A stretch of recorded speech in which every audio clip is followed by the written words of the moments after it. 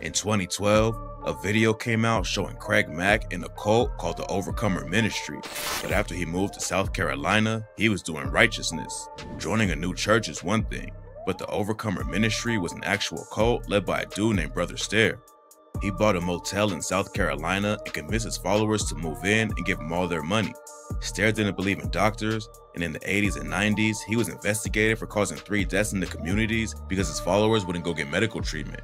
Stair was convicted of assault and battery in 2004 after he used his position to abuse 2 women, and in 2017, he was booked on 8 more charges for even worse crimes.